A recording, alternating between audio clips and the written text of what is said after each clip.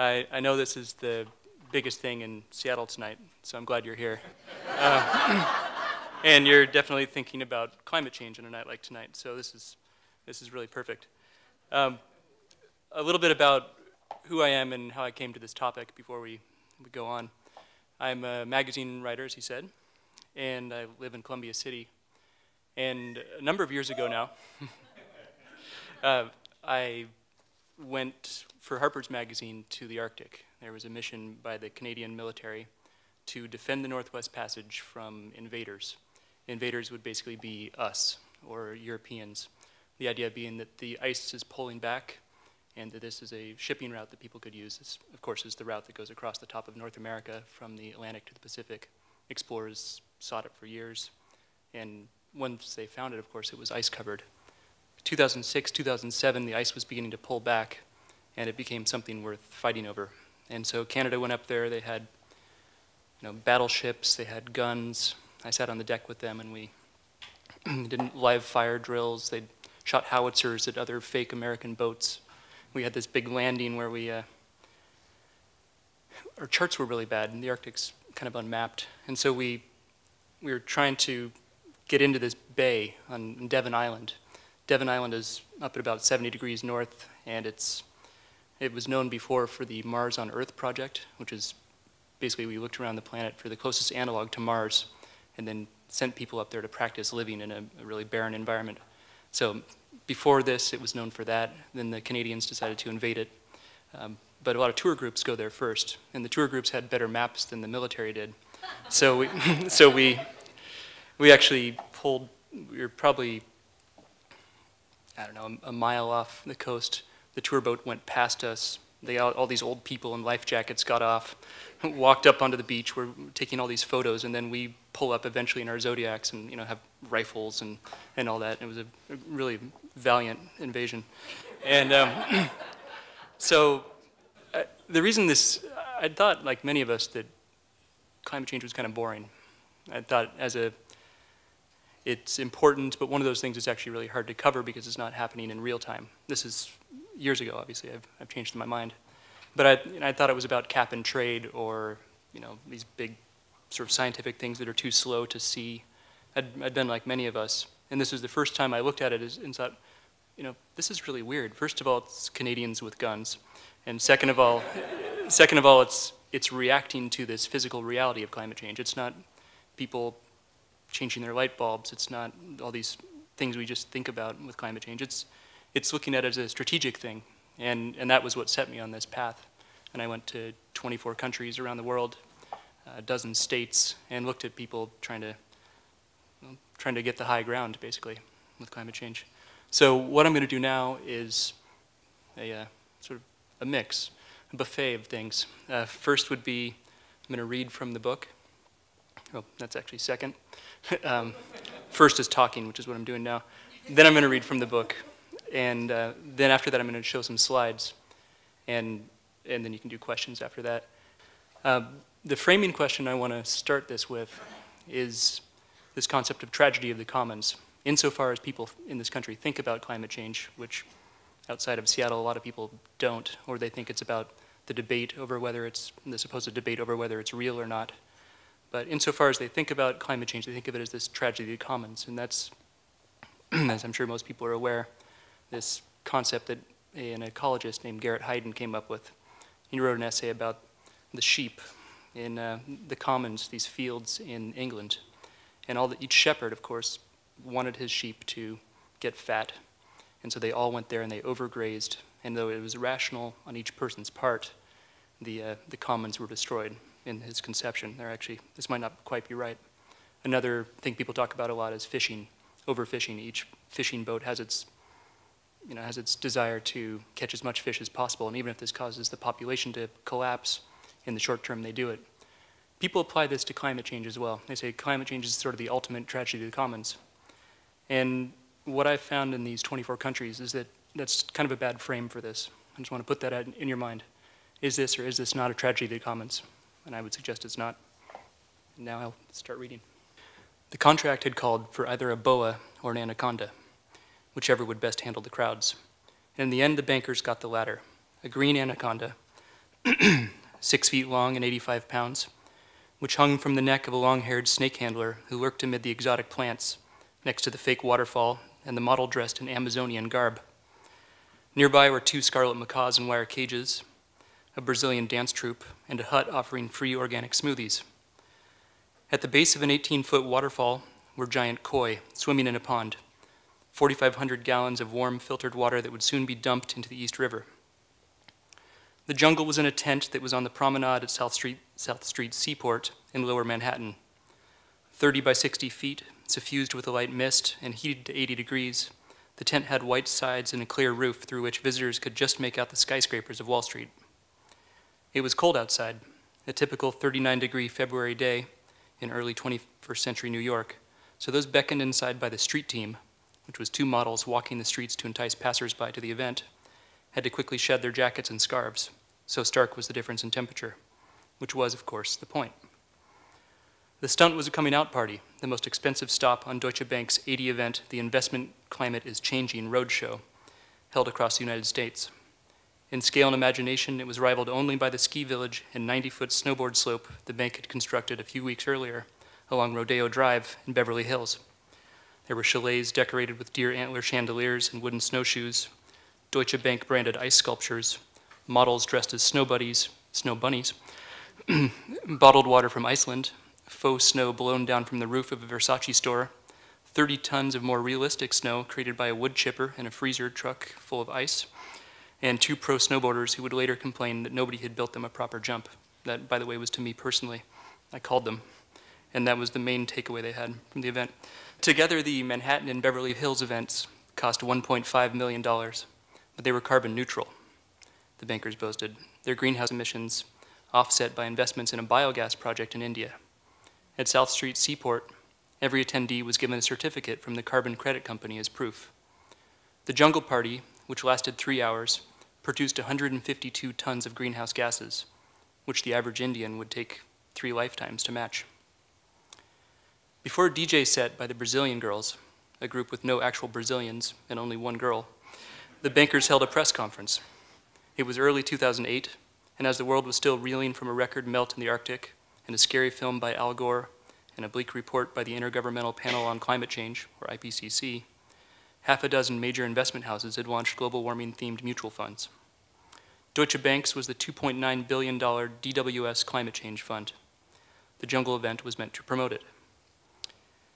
The press release had said, without taking a position on climate change, the DWS Climate Change Fund is on the cutting edge of climate change investing. It's beautiful lingo. The event's objective was not simply to show that climate change is happening, said the executive Axel Schwarzer, but that it creates related climate change investment opportunities. Another release went further. The debate around climate change is shifting away from cost and risk, it said, toward the question of how to capitalize on exciting opportunities. Nothing as big and universal as climate change could be all bad. An ecological catastrophe was not necessarily a financial catastrophe for everyone. Deutsche Bank's chief climate strategist, Mark Fulton, worked in Midtown in a building on Park Avenue, and I visited him there after the roadshow was done, clearing security and then riding a silent elevator to the 27th floor. His was a corner office, but it was small and cluttered with papers, and Fulton, an Oxford-educated Australian, looked as much scientist as capitalist. His desire to fight climate change was genuine. He told me he'd read The Club of Rome's Limits to Growth, which is a neo-Malthusian take on the planet's carrying capacity, as a schoolboy in the 70s. It made quite an impact, he said. They were talking about everything running out, but instead of working for Greenpeace, which he'd considered after graduation, he became a stockbroker, and then an analyst, and he'd eventually helped Deutsche Bank identify global warming as a mega trend that could generate profits for decades. It's always helped me, climate change, in my career, he joked. Well, the DWS fund invested most heavily in the technology to build a greener world, in wind power and solar power, in smart grids and smarter electrical meters. It had bought other stocks too, companies that fit the portfolio not because they could help fight climate change, but because the warmer the world, the less habitable it became, the bigger the windfall. They were a tacit recognition that we were already failing to stop climate change. There was the planet's largest water company, Veolia, which manages pipes and builds desalination plants in 24 countries on 5 continents, Monsanto and Syngenta, ag biotech giants that were tweaking genes to develop drought-resistant crops, and Viterra, a fast-growing agribusiness in temperate Canada. The fund also had shares of Douyuan Global Water, one of the biggest water treatment companies in desiccating China, and in two fertilizer multinationals, Yara and Agrium. When I asked Fulton how the bank planned to capitalize on rising sea levels, he mentioned a small play in a Dutch dredging company, Royal Boskalis, which had just rebuilt an island in the Maldives inundated by the 2004 tsunami. Where are you going to get seawall expertise but from the Dutch, he asked. Other climate investors told a similar story. They bought clean tech, green tech, the building blocks of a new low-carbon economy, but they were also starting to hedge. In London, the Schroeder Global Climate Change Fund was investing in Russian farmland. Cheap, fertile soil suddenly made dear by milder winters and a drought-fueled global food crisis.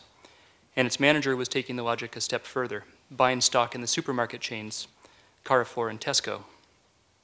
If climate change will be a negative for crop yields, he told me, then people will just have to spend more on food. Retailers are a clear beneficiary. Across town, another fund manager explained why he was bullish on the reinsurers Munich Re and Swiss Re. He said, as natural disasters start to be more common, as climate change starts to cause flooding and more droughts, insurance companies, particularly reinsurers, should get pricing power. Because it allows insurers to jack up rates, hurricane season is quite a positive thing, he said. A partner at a storied Wall Street investment bank showed me photographs of Ukrainian farmland and said that his firm had tried to buy up vast tracts of it. Soviet-era collective farms had reverted to what he called pseudo-subsistence agriculture. You could come to these guys and get thousands of hectares for a few bottles of vodka and like 2 months of grain. You could literally give them vodka and grain. In the run-up to successive climate conferences in Copenhagen, Cancun, Durban, and Doha, as everybody else was fretting about polar bears and electric cars, some fund managers worried that I would misunderstand them, that I would mistake them for starry-eyed activists, that I would mistake theirs for just another green or socially responsible fund. A lot of people think, how do you invest in climate change and essentially come up with 1 or 2 or maybe 3 areas, like alternative energy, said Sophie Horsfall, a manager at Britain's F&C Global Climate Opportunities Fund. For us, well, there's an awful lot more to it. We have to separate out the ethical issues. We have to move away from the environmental issues. We have to take a step back. And I must have looked surprised. We have to think about the reality of climate change, she continued. It's quite difficult, isn't it? For decades, we have all known, at some level, about global warming. As a point of scientific inquiry, it is centuries old, first identified in the 1800s by John Tyndall and Svante Arrhenius. But as a source of popular anxiety and conversation, it dates to the first sophisticated computer models in the early 1970s, in the first World Climate Conference in 1979, and landmark congressional testimony by the NASA atmospheric physicist James Hansen in 1988. It has been around long enough to become a cliche. I thank it for the heat wave I'm experiencing in Seattle as I write this. It wasn't now. and long enough to have birthed the newer cliche, the idea that we have so changed the planet with our engineering and our emissions that we now live in the Anthropocene, a new geologic epoch of man's own creation.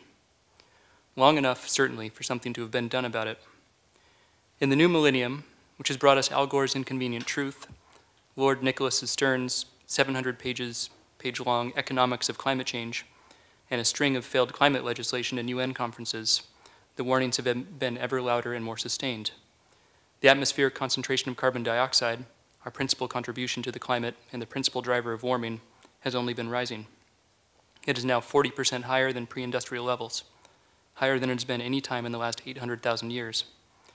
In New York's Madison Square Garden, a 70-foot doomsday clock, which was unveiled by none other than Deutsche Bank, is tracking greenhouse gas levels in real time, 2 billion metric tons added each month, or 800 a second, for a total of 3.7 trillion tons and counting.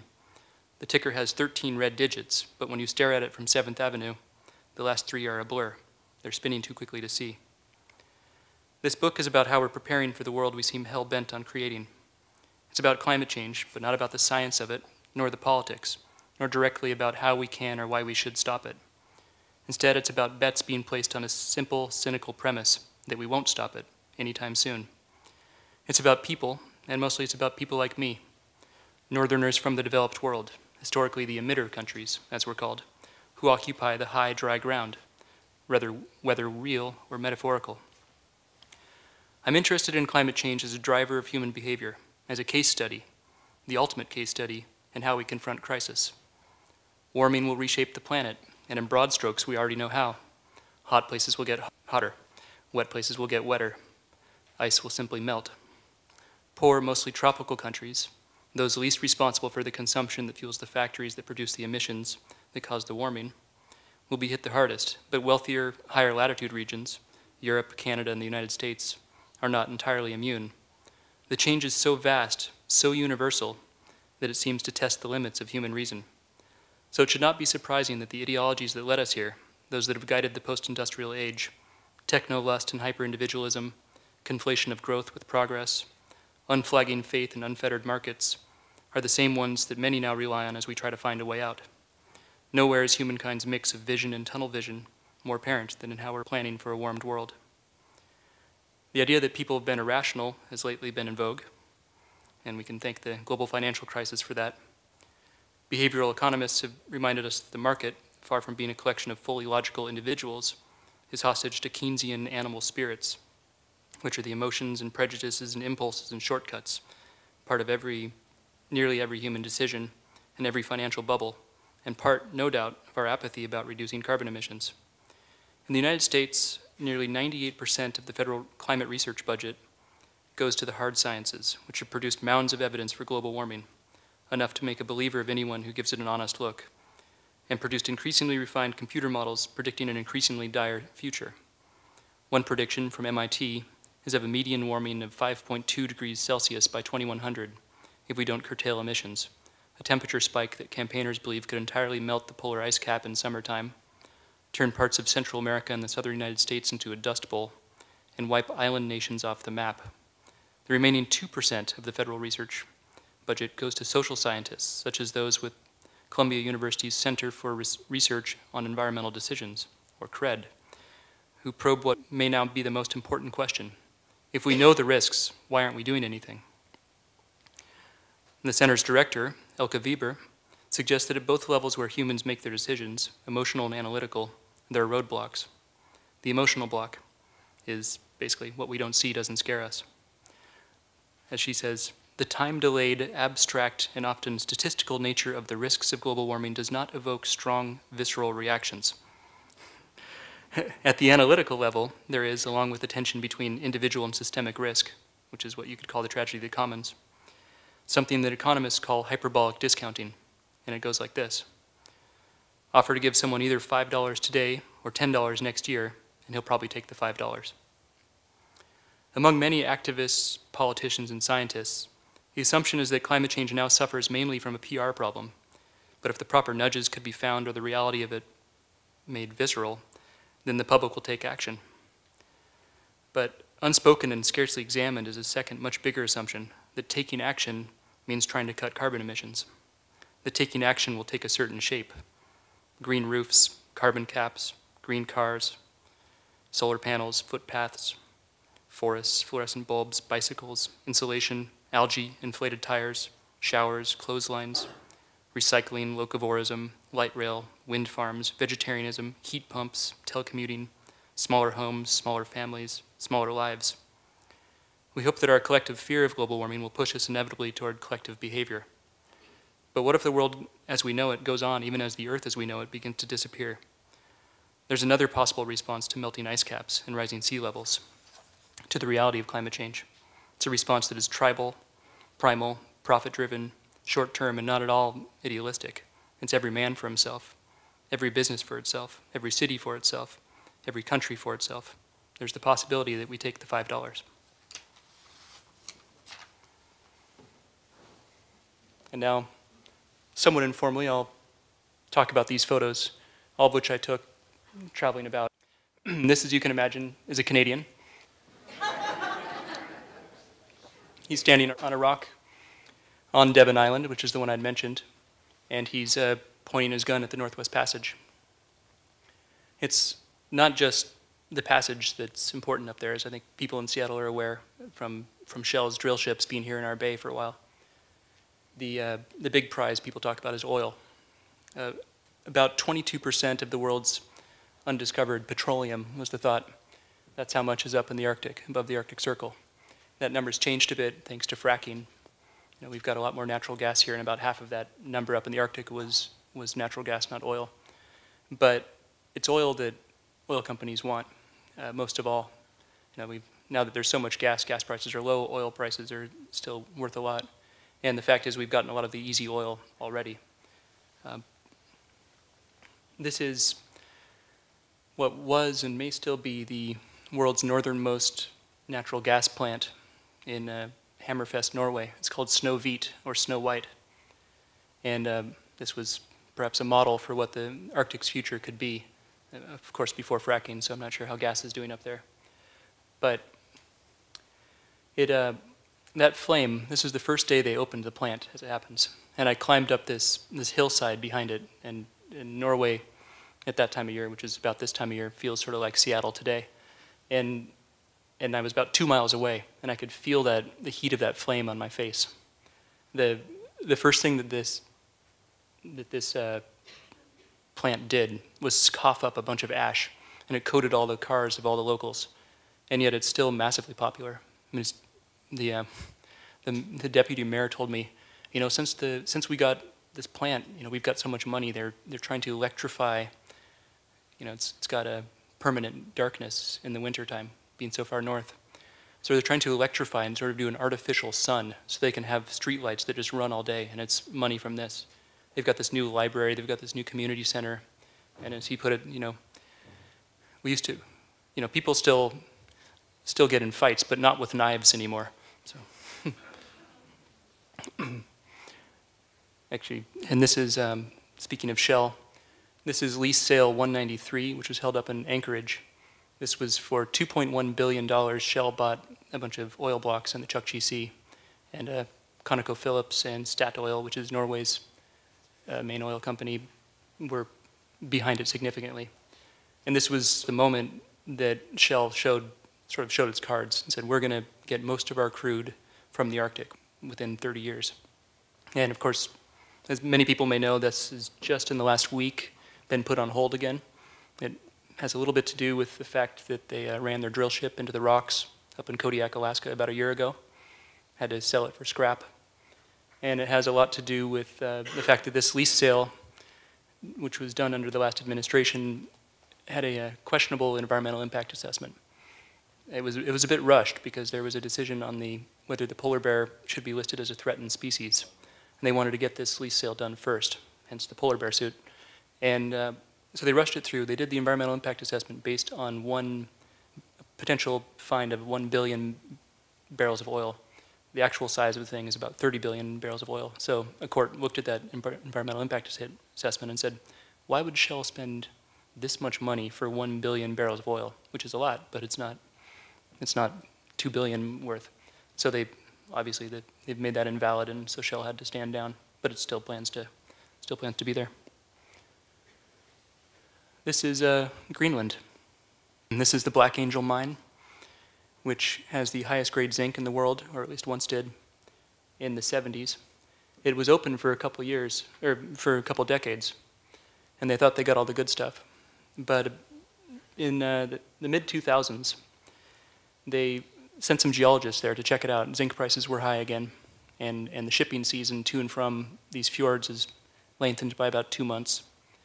And they said, well, let's go have a look. Technology might make it they can get a little bit more of this. The geologists were taking a day hike, and they found one of the glaciers had pulled back. And underneath where the glacier had been, underneath the former foot of the glacier, was a giant zinc deposit just as big as the first. So they reopened the mine and are hoping to do quite well. Greenland in general, it's, as we know, it's melting. This is the Ilulissat Glacier that one of those chunks eventually came off this glacier. These are icebergs that come off the end of it, and the Titanic hit one of these. It's the most productive glacier in the world, and just last week some news came out that it sped up to unseen ice or record speeds. And but Greenland has an independence movement. It's got an independence movement based on the fact that they've been part of Denmark for over 100 years, and they get money from Denmark. There are 57,000 Greenlanders, and they want to be free, but they need Denmark's money. So their idea is that they're going to drill themselves free. They're going to get all the oil, and there are oil blocks on both sides of Greenland now. They've been sold to Exxon, Shell, Chevron, you name it. And they've got these mines opening up. People have probably heard a little bit about this. The idea they might import 2,000 Chinese workers. They've just made it legal to get uranium, to mine for uranium. And that's because they want to get rare earths. There might be the biggest rare earth deposit in Greenland that's outside of China, which has sort of a lockdown on it. And so they've had a lot of elections that have turned on this, and they now already have something called self-governance. I traveled around in a road show with all the politicians, going to villages like, oh, there's an iceberg on the way to the mine. That's on the way to Black Angel. I went on this road show with the major politicians of Greenland, which 57,000 people, but they managed to have 4 different political parties, and it's quite contentious. But all of them basically agreed on independence. This village, which is Neocornat, a village of about 100 people, voted, well, to the man and woman and maybe baby, they all voted for independence. 100% turnout, 100% vote in favor, and as a whole, Greenland voted about 90% to basically, let's do this with drilling. This is Ashkelon in Israel. It's was the world's biggest desalination plant. And it's arguably one of the things that keeps Israel alive, or at least increasingly will. And it's also a technology that's being exported all across the world.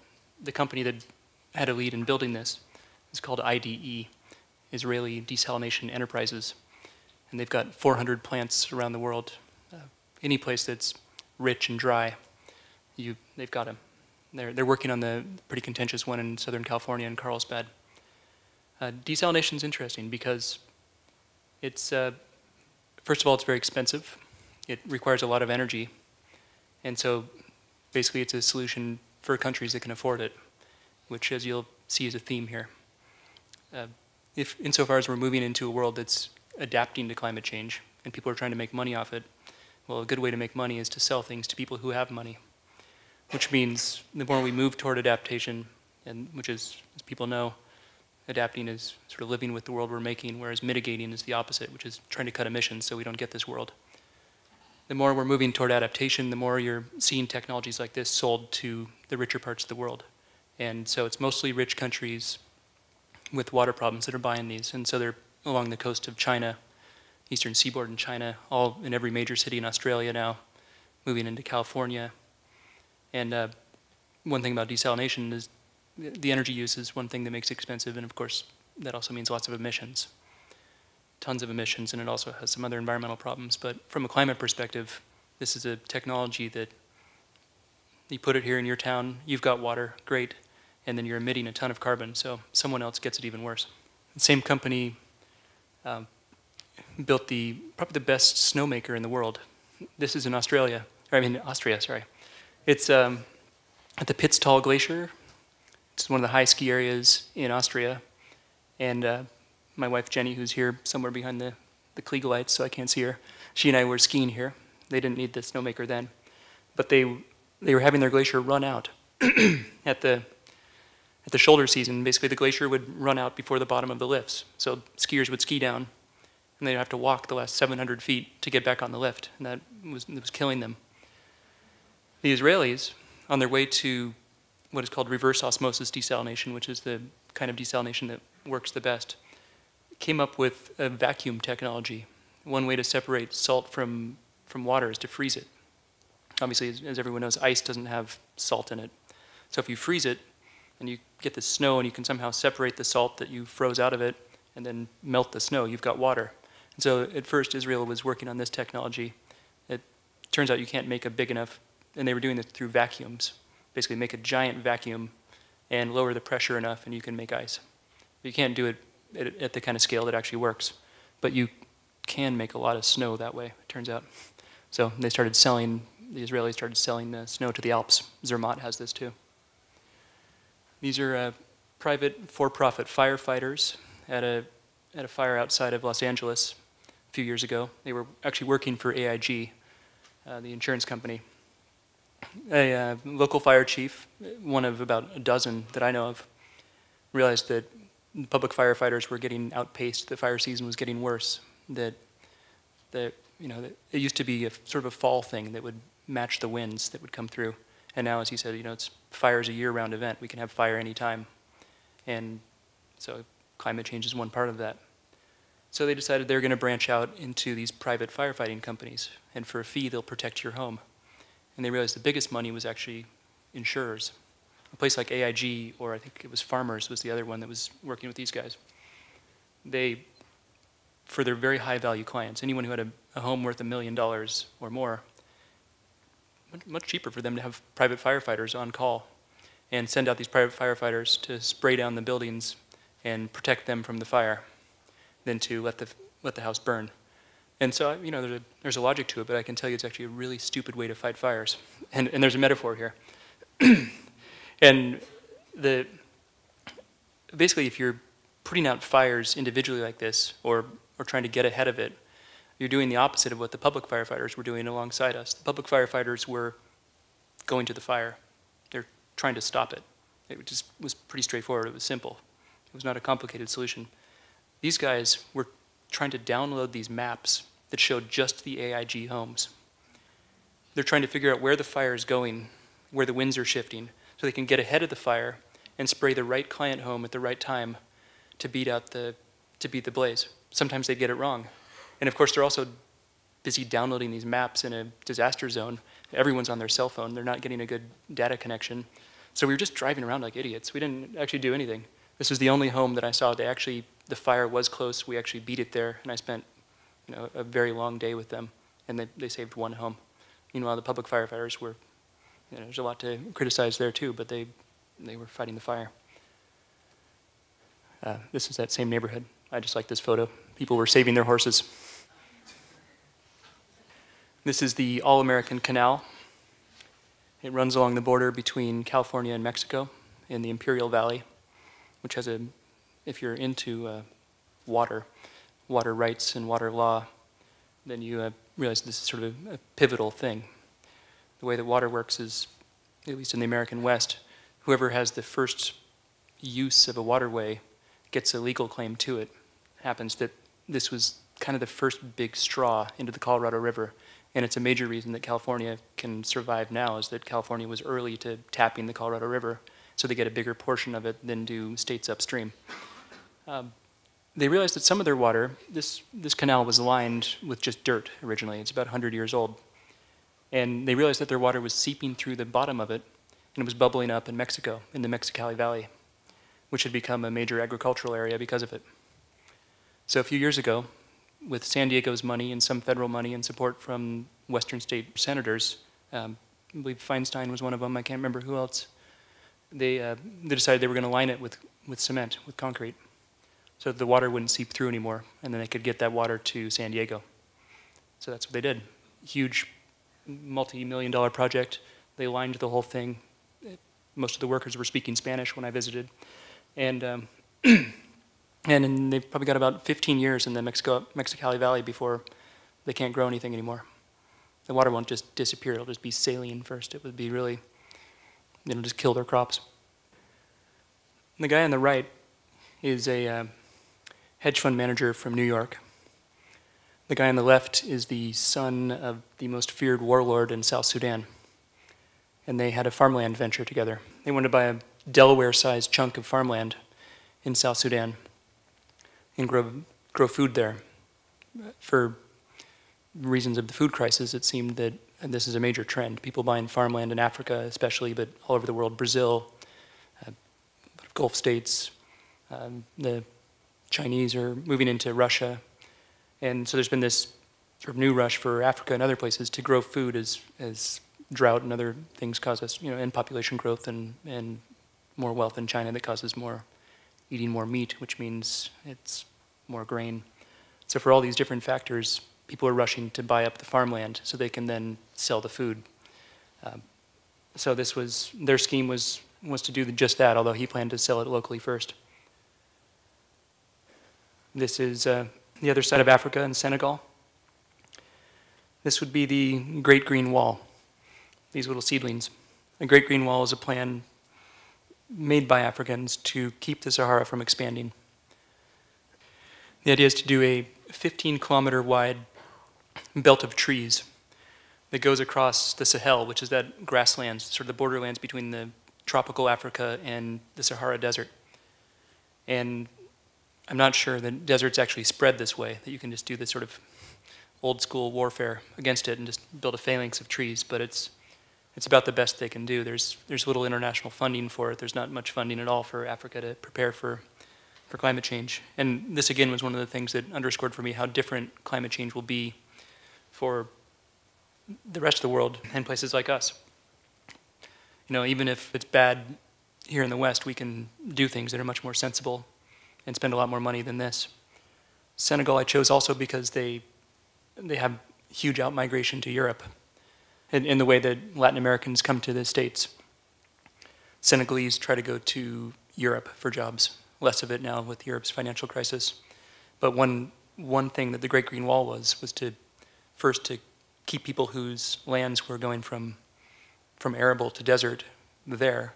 But it was also just to give them a job. It was a make-work project. So it was about climate change in a couple of different ways. And one of them was that all the kids are like, we can't farm here anymore, moving to the cities, and then from the cities onto the coast, and from the coast onto Europe. These are some of those same kids. This is where some of them end up, in Malta. Malta is for those who don't know, it's a small island off of Italy. It's its own country, the second most densely populated island outside of Singapore. And these boats here are made by the criminal syndicates that send the migrants across the water. And they end up here in Malta. They're not trying to get to Malta, they're trying to get to Italy. And then they can be in the EU.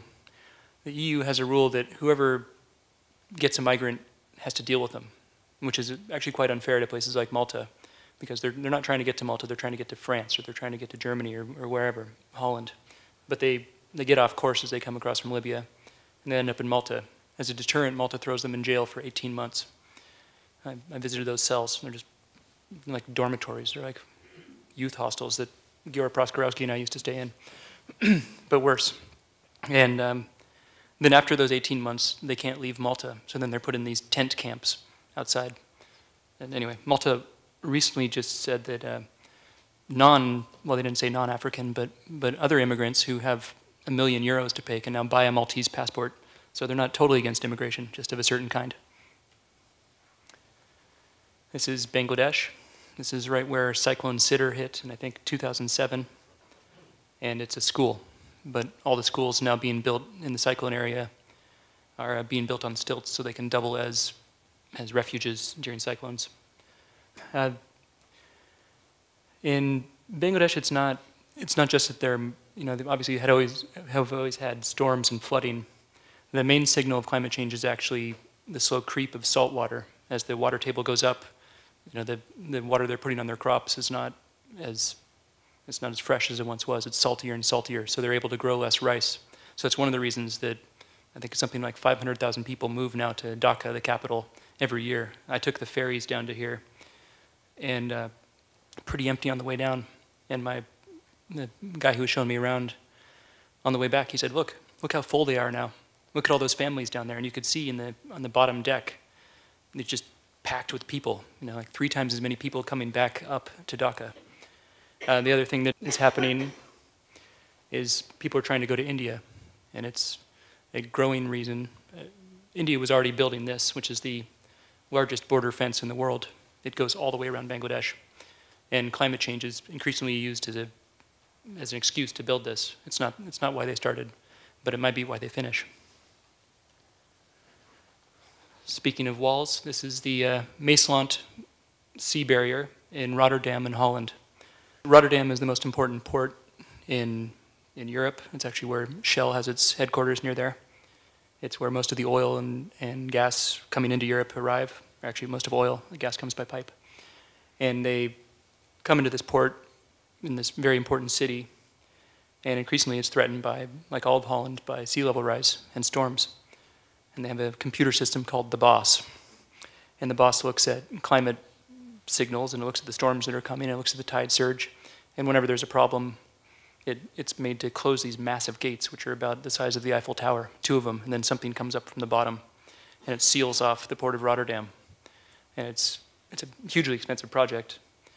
And this same design is one of the ones that's been proposed for New York City, right at the Narrows, below the Verrazano Bridge. That would cost about $10 billion. So, and the Dutch firms that are doing all this technology, Holland isn't so worried about climate change. They've kind of got it figured out. They've got their seawalls. They think they can be okay for a while. I mean, they're worried certainly in the sense that they're doing things about it, but they're not worried in a mortal kind of way. And some of the firms are very excited to sell this technology to the rest of the world. New York City has, as I said, it would be a $10 billion project. And again, who can pay for this stuff? Well, we can, but Bangladesh can't. This is a door at the Mosquito Control District in Key West, Florida, which had the first outbreak of dengue fever in the United States in a very long time, where it was actually local. The mosquitoes were there living in Key West. For complicated reasons, climate change may cause dengue to spread. The same has been said about malaria. There's plenty of reason to fight it as it is, but it's now spreading into places like Florida, and potentially it could get into southern Europe. And when that does, perhaps drug companies will pay more attention to the problem. Any malaria drugs have languished for a long time. Key West I chose because they'd had this outbreak, but also because it may be the first place in the States where genetically modified mosquitoes are released on purpose. And the idea, as the scientist told me, it's a British company called Oxitec. And their plan is to create super sexy male mosquitoes that the females want to mate with. The male mosquitoes don't bite, and if they mate with these genetically modified males, there's a kill switch basically inside them. They've been modified that the larvae, the offspring will die in the larvae stage, most of them.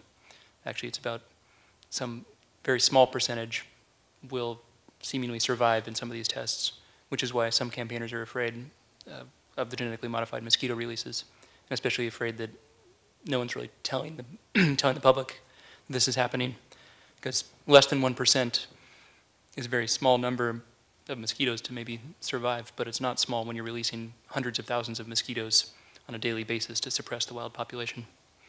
But the alternative is more chemicals, so I'm actually somewhat agnostic as to whether these genetically modified mosquitoes are good or bad. Certainly the company making them is hoping to get quite rich. And finally, there's the Kulloch. That's the Shell drill ship that had a brief stay here in Seattle.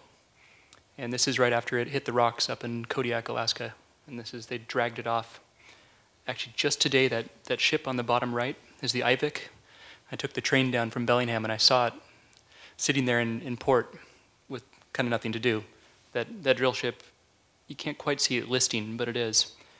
Shortly after this photo was taken, it got put on another giant ship, taken to Asia, away from the press, and scrapped. And as we've talked about, Shell's plans are on the rocks. Actually, speaking of the rocks, these are the very rocks that it hit. This is Sitkalitic Island off of Kodiak in Alaska. Those are the lifeboats from the Kulloch.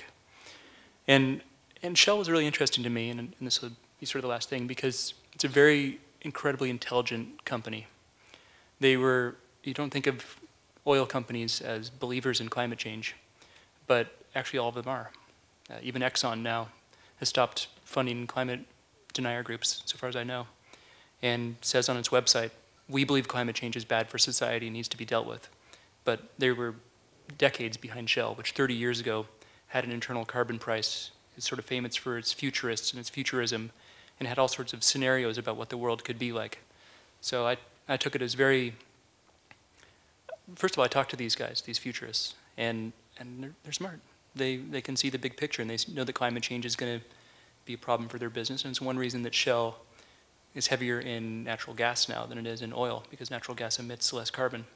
So they are planning for this world. They did invest in some green energy, though they sort of pulled out of a lot of that because they invested in the Arctic. I took it as very significant that Shell was one of the first to believe in climate change of the oil majors, and it was the first mover up in the Arctic as they were drilling.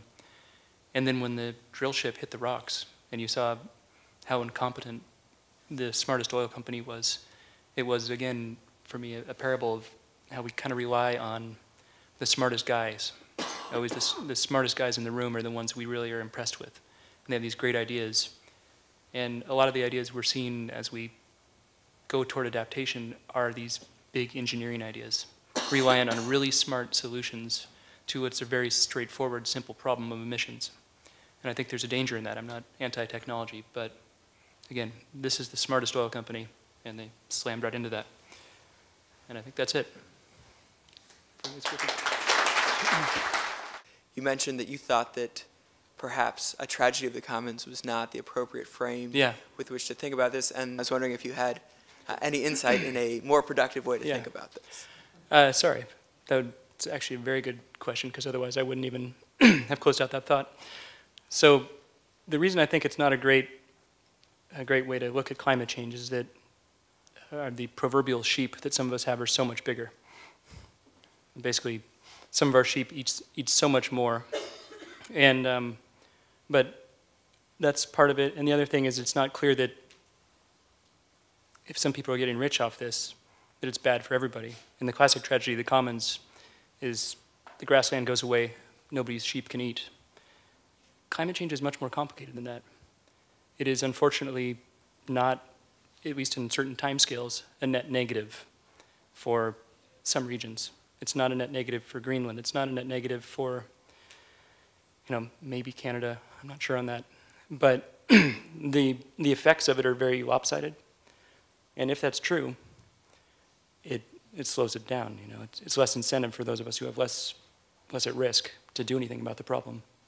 And that's why I don't think it's a good frame, because if we're not all that scared, and even if we can rationally look at it, then I just don't know if we'll do as much as we should.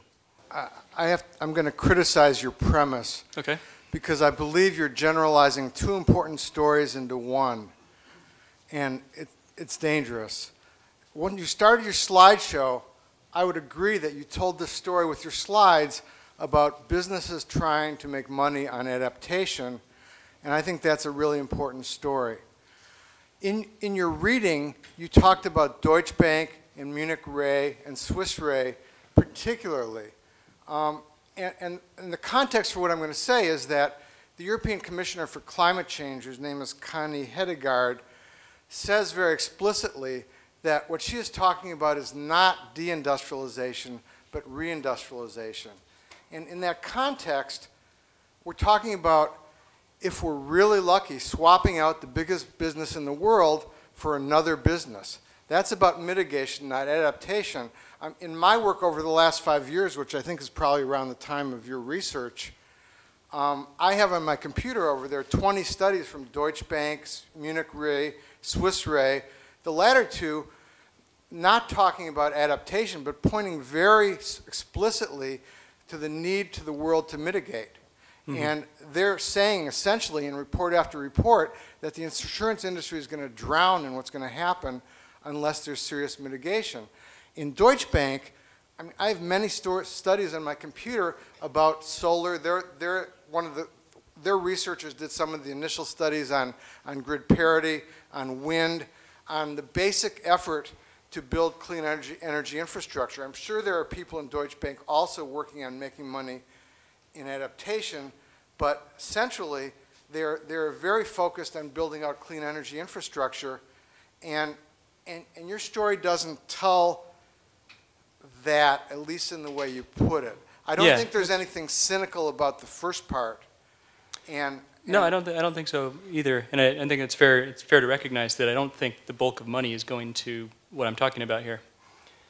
But the bulk of money, if you look at even Deutsche Bank, which you're right, they were doing these green funds, they did shut them down because they weren't making enough money. So the point is that they're in the money-making business. And I think you're right that on a macro level, it's bad for business.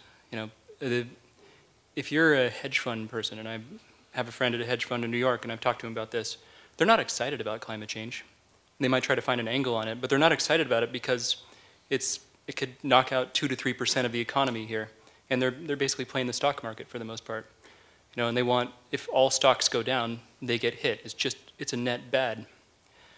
That said, I think it's a very important thing to understand that business is business.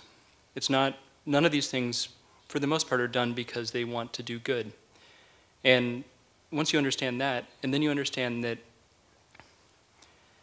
the climate change's impacts aren't equal, that certain places aren't going to get hit as badly, that some places will even make money off climate change, then you understand that it's not just automatic that we're going to go toward mitigation in every one. And unfortunately, Deutsche Bank is a great example of that, and that they were starting to hedge. But that is not to take away from the fact that I think they've been a force for good.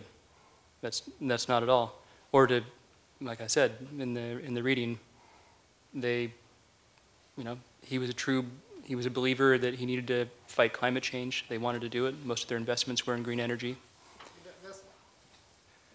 But that's not what I said. What I said in the case of, if you believe that there's a reasonable chance that we're going to have to get rid of fossil fuels, that means building anew the biggest business in the world, and there is opportunity to make money on that, and that's value neutral, except if you make the bet. Oh yeah, I agree. I mean, I agree. I'm just not certain that's what happened. I mean, Deutsche Bank shut down that green fund.